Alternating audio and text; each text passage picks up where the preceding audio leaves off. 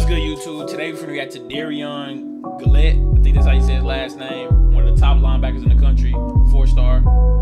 Ooh, dang, he just slamming on his neck. Is his neck good, bruh? But I actually very interested to see what he looked like, because Texas A&M is in his top 3. He just visited us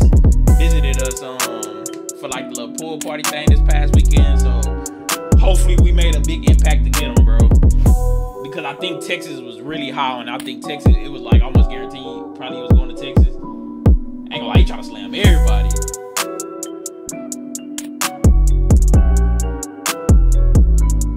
But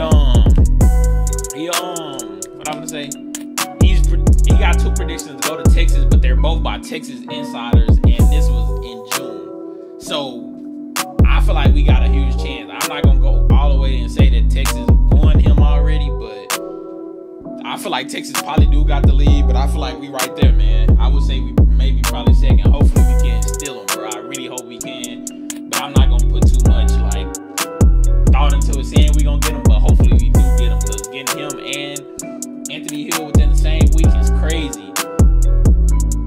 I'm gonna need that. Oh, you gotta bring that in. Oh, come here. Oh man, I hope we get him, bro. Cause I feel like the linebacker position is probably our weakest position on defense. If you know what I mean, like, because if you look at the players we have been getting these past recruiting classes, you compare like the levels, linebacker is the weakest one out of the 3 in my opinion. So getting Anthony Hill and then end up getting this dude too, that'll make it way more balanced, and how you will have a defense even better than we already have, because our defense be pretty good, but it'll be even better with boys like this. But he look like a beast though, man. He gonna try to slam everything that comes to him. Everything. And we need some of them. We need some of them guys who don't care. Like, they gonna pick you up. They don't care if it's a flag or not. You need some players like that. I mean, even though it be frustrating sometimes, but sometimes the ref ain't gonna call the flag and you just gonna be like, oh yeah, he slammed it. Yeah, you gonna love that. And oh yeah, I seen this. He actually good on offense too. I low-key should have reacted to some of his offensive highlights.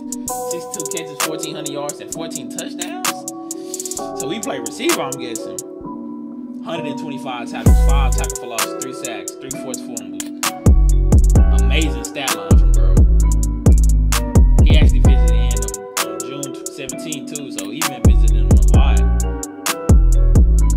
Hopefully we made some big strides, bro. I really do hope we did, man. But that's gonna be it for the video. Let me know what y'all think of Derion Gullette, and I'm gonna catch y'all next time.